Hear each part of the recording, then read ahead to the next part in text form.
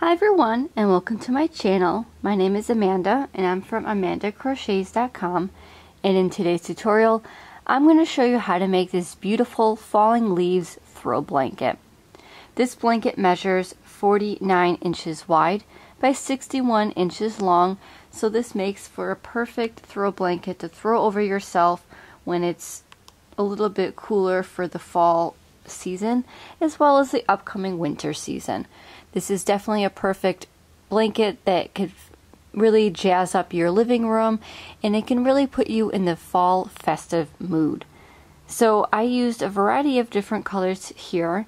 So I used Cranberry, Sungold, a burnt pumpkin, and then over here I used a chocolate brown color, and I thought all these colors together were very beautiful and very fall-like, and it definitely got me in the spirit of fall. Fall is definitely one of my favorite seasons. I love the changing colors. I love the cooler temperature. I'm definitely a sweater and boots type of girl, so I am very excited for the fall season to start coming. So I thought this blanket was perfect, and again I made it in a throw blanket size that's perfect for just throwing over yourself if you're just a little bit chilly on those fall nights. You could definitely change up the colors if you like, and you can make this your own. I did four rows of each color, and I did a specific striping pattern which I will get to in a few minutes. But if you wanted to change up the colors, if you wanted to make more of the red color and say get rid of the brown or make more brown rows, it's totally up to you. This blanket is very versatile and you can make it in any size that you like with the stitch multiple, which again I will get to in a few minutes. But I just wanted to share this new fall blanket with you, and again this was suggested by one of my friends, Kaylee, and she again challenged me to get out of my comfort zone, and I came up with this other fall blanket. If you want to see my previous fall blanket, I will go ahead and link that below just in case you're interested in checking that out, and you have a few different options of fall blankets to choose from. So let's begin on making the falling leaves throw blanket. So for today's tutorial, you're going to need a J 6mm crochet hook. You're also going to need one skein of I Love This yarn from Hobby Lobby, and I use the color brown. You're going to need 2 skeins of this, and again I'm using all Hobby Lobby I Love This yarn. You can use any yarn that you'd like, but I use 2 skeins of Sungold, and you're going to need 2 skeins of burnt pumpkin, and you're going to need 3 skeins of Cranberry. So if you're using the same yarn that I used, this is 100% acrylic. It's a 7-ounce skein, or 199 grams. It's 355 yards, or 325 meters. And for this yarn, they recommend a US I9 or 5.5mm crochet hook. But again, I'm going to be using that J crochet hook, so I'm going up 1 hook size. And again, this is 100% acrylic, and I thought all of these colors together worked very well. Again, if you want to use any other yarn or a different yarn brand altogether, you can definitely do that as well. So I'm going to be starting off with the Cranberry color. And to make this sedge stitch, you're going to be making a chain in a multiple of 3. So this means you're going to make a chain of a multiple of 3, which is 3 plus 3 plus 3 until your desired width before you continue on to row 1.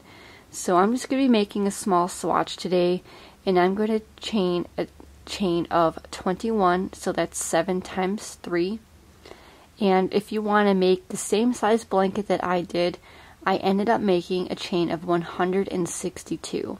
So you can change this blanket to be any size that you would like.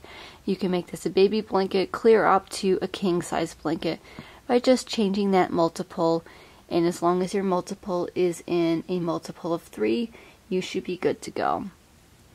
So again, for my falling leaves throw blanket, you're going to need a chain of 162, and if you want to make just a small swatch just before you decide to make the completed blanket, you can go ahead and make a smaller swatch like I am. So again, I'm chaining 21 chains. So to make a chain, you're going to do yarn over your hook and pull through that loop on your hook. So that's 1, 2, 3, 4, 5, 6. So continue until you have 21 chains, or 162 chains is my throw blanket, or any desired width. Okay, once you have your desired width, you are going to start row 1. So for row 1, you're going to make a half double crochet and a double crochet into that third chain from your hook. So the loop on your hook does not count. You're going to count 3 chains from your hook. So 1, 2, and 3. So right here in that third chain from your hook, you're going to make a half double crochet. To make a half double crochet, you're going to do yarn over your hook, insert your hook into that third chain, yarn over, pull up a loop, 3 loops on your hook, yarn over, pull through all 3 loops. And then you're going to make a double crochet into that same chain space. So again, yarn over your hook, insert your hook into that same chain space, yarn over, pull up a loop, 3 loops on your hook, yarn over, pull through 2 loops, yarn over, pull through 2 loops, and that is your double crochet. Now if you're a beginner, I highly recommend getting a stitch marker and putting it in that very first stitch. So this is your double crochet, this is your half double crochet. So you want to put your stitch marker into this stitch right here, and that stitch that we skipped at the beginning is going to count as a single crochet. So if you put your stitch marker right here, then when you come back to row 2, you'll know where your final stitch of the row is. Next, we're going to skip 2 chains, so 1 and 2, and the chain after that you're going to make a single, half double, and double crochet all into that same chain. So skip 2 chains, 1 and 2, and the chain after that, insert your hook, yarn over, pull up a loop, 2 loops on your hook, yarn over, pull through 2 loops, and that is your single crochet. Next, yarn over your hook, insert your hook, yarn over, pull up a loop, 3 loops on your hook, yarn over, pull through all 3, and that completes your half double crochet. Finally, yarn over your hook, insert your hook into that chain, yarn over, pull up a loop, 3 loops on your hook, yarn over, pull through 2, yarn over, pull through 2, and that is your double crochet. So this is going to be the start of your repeat. So you're going to skip 2 chains, and in the chain after that you're going to make a single, half double, and double crochet all into that same chain. So again, skip 2 chains, and in that next chain make a single crochet, half double crochet, and double crochet.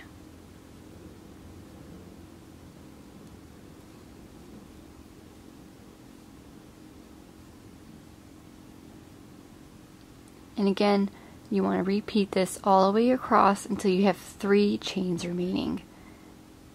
And this just forms a very nice texture to your blanket. I've used this in a few other blankets before, as I mentioned, and I find it to be a very warm blanket and a very warm stitch. So I highly recommend using this stitch for those fall blankets or those winter blankets to give you an extra little bit of warmth.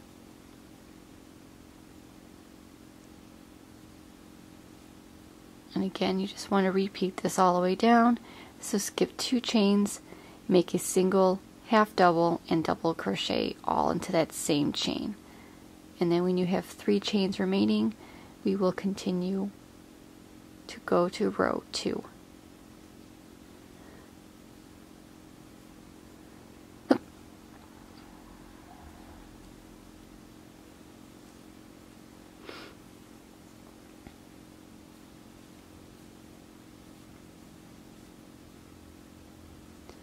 Okay, so I have come to the end of my row and I have 3 chains remaining.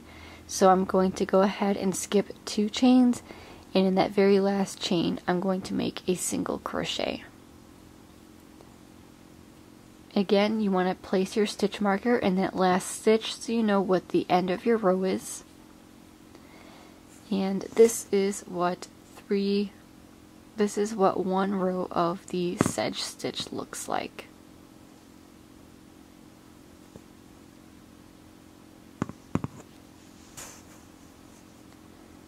Okay, so to move on to row 2, you're going to make a chain 1 and turn your work. Now that chain 1 is going to count as your single crochet, so go ahead and put your stitch marker in that chain 1, and to start row 2 you're going to make a half double crochet and a double crochet into that very first stitch. So that stitch right here, so you're going to yarn over, insert your hook, make sure you get both of those loops. So what I mean is if you turn your work over, you see this loop and this loop, or if you go to the next stitch you see that a little bit better. You want to make sure you get both loops, and then you're going to complete your half double crochet, and then you're going to make a double crochet in that very same space. Okay, and then you're going to skip 2 stitches, and in that next stitch, which is going to be your single crochet from the previous row, you're going to make a single crochet, half double crochet, and double crochet all in that same stitch.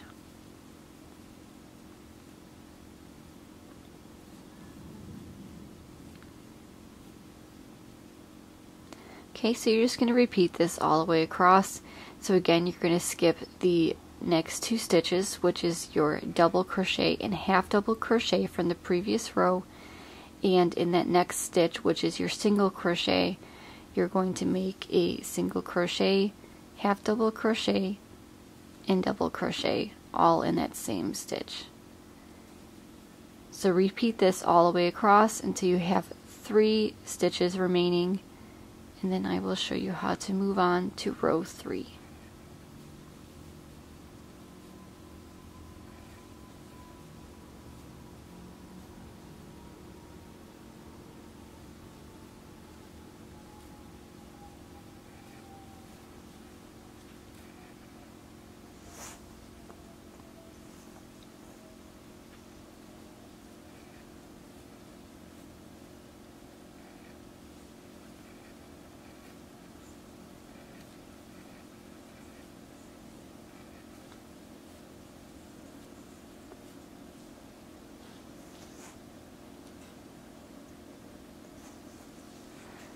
Okay, so I've come to the end of row 2, and for row 2 you're going to skip those 2 stitches, and again you're going to find where you place that stitch marker, and you're just going to make a single crochet in that very last stitch.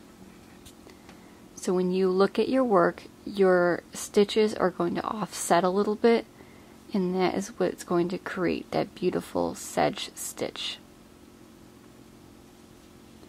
Now I made 4 rows of each color, so I'm just going to show you for the purposes of this tutorial how to change colors, and then I will show you my completed colors of how I made my blanket. So after you finish 4 rows of one color, you're going to introduce a new color. So what I like to do is I like to start my single crochet, but I don't end my single crochet. I'm just going to start with that single crochet, and instead of yarning over and completing with that same color, I'm going to drop my yarn, and you're going to go ahead and cut your yarn, and then you're going to introduce your new color. So after I do the cranberry color, I'm going to use that Sungold color, and I'm going to leave a little bit of a tail, and then you're just going to lay it flat right over your crochet hook and crochet and finish that single crochet stitch. And then I just give the yarn a little bit of a tug, and I do a chain 1 and continue with my work. So again, that chain 1 is going to count as your single crochet, and in that very first stitch you're going to make a half double and a double crochet.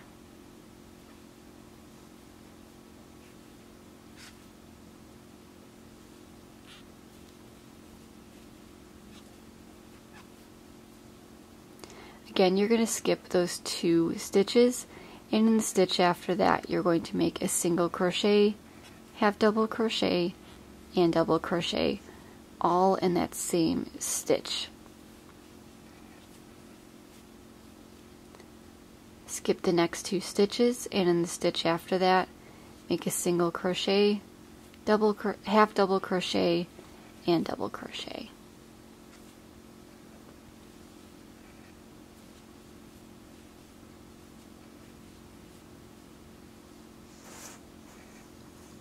Skip the next 2 stitches, and in the stitch after that make a single crochet, half double crochet, and double crochet.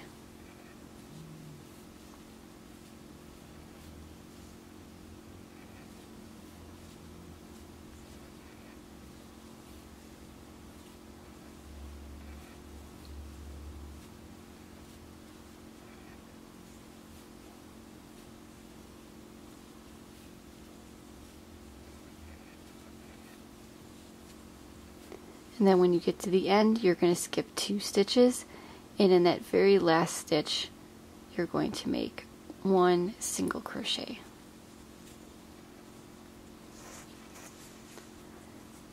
So this is what your blanket is going to start to look like. And again, I did 4 rows of each color. Okay, so here's what my blanket looks like. So I'm going to go ahead and include a color chart, and that will hopefully help you a little bit better to understand the color changes. So the color chart will be available on my website, which is going to be linked below, so be sure to check that out just in case you are interested in learning how to change the different colors exactly like I did. So again, you're going to start with 4 rows of that cranberry, 4 rows of Sungold, then you're going to change to that 4 rows of burnt pumpkin. Then what I did is I repeated that again, so I did cranberry, Sungold, burnt pumpkin, and then I changed it up a little bit by doing cranberry, brown, cranberry, and then I repeated that again. So this is going to be from the cranberry at the very bottom to the cranberry, or to the brown, is going to be 1 section. So I made this section, let's see, 3 times. So I had, 4 times. So you're going to have a total of 4 brown stripes. And then to make the blanket even on both sides, I did another section of this, so it was the same. So your blanket starts and ends the same way. So your blanket should end with, if you're looking at the blanket this way, you should have that brown strip, and then you're going to do cranberry, and then you're going to work this side. So it's going to be the brown. So say the brown was right here, you're going to have cranberry, Sungold, burnt pumpkin, cranberry, Sungold, burnt pumpkin, and then cranberry. So just wanted that to be the same on both sides. Again, I will leave a color chart just in case you're interested in using the exact same color pattern that I did. Again, this is a nice throw size blanket. It's 49 inches long, 49 inches wide, and 61 inches long. You can definitely make it bigger or smaller depending on what you would like for this blanket. You can definitely change up the colors if you wanted to do something different. But again, I wanted to keep this fall themed as my favorite season is fall. And again, my friend Kaylee challenged me to get out of my comfort zone and make a blanket in different colors that I normally wouldn't pick. So I really like this blanket as well as the other fall blanket that I made a few weeks ago. And I'm definitely ready for the upcoming fall season. So I hope you enjoyed this falling leaves blanket tutorial. I hope you give this tutorial a try, and I hope you enjoy it. Please like, comment, and subscribe to see all future videos by me. And as always, happy crocheting! Bye!